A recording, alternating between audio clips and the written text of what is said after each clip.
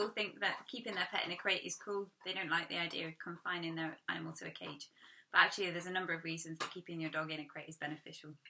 We confine a puppy to a crate initially so as we can help prevent mistakes, or at least predict when they're going to happen. We can also let a puppy chew what we want it to chew rather than chewing the rest of the house, which provides a solid grounding for the future.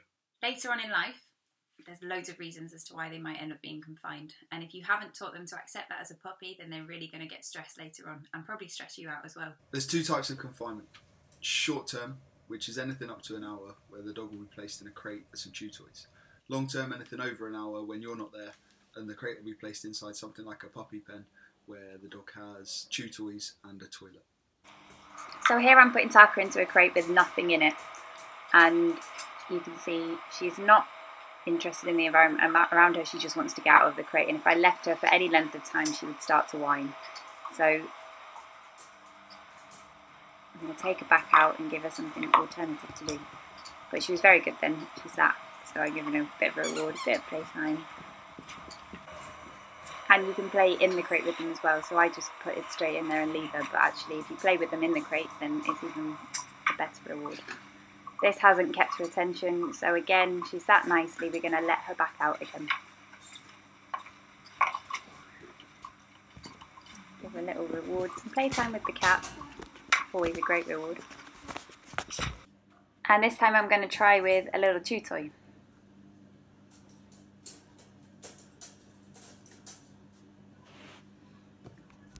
And you can see this time she's much more happy. She's got something to do in there, so her attention is taken. And as long as you've put them in the crate, having played with them beforehand, then they should go to sleep.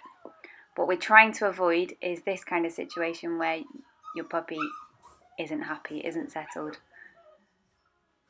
And sometimes this is inevitable. The first time they go in a crate, this is probably what you'll get because they're not used to the confinement. So don't worry, the first thing you need to do is make sure, have they been to the toilet? Do they need to go? So go back to them and let them out for the toilet if they haven't been recently. Once they've been, make sure that they've got something that keeps their attention and they should go to sleep. If they continue to whine, then at this point you can just leave them, you can ignore them, and actually by going back to them you're reinforcing the whining and they will continue to do it more and more. The worst thing you can do is let them whine and get to the point where they're really worked up and then go back to them, because all you're doing is teaching them to be especially stressed and they'll think that's what they have to do to get you to go back to them. You'll notice in this video I'm still in the room. What you can do to make it easier for the puppy is stay in the room initially until they accept that, fall asleep, and then the next time you use the crate then you can remove yourself from the situation, go to another room. After they've been confined to the crate, make sure you take them straight out to the toilet because they're going to need it.